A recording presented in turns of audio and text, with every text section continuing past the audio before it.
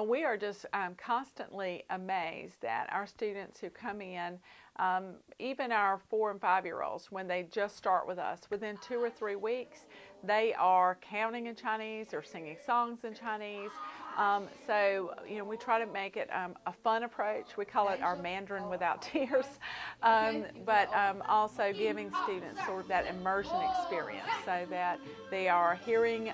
native speakers teach them, and we're using a lot of concrete objects, hands-on projects, so that we can make the learning interactive for kids, because that's what the immersion experience is all about, that as you do and you hear and you speak, then you learn.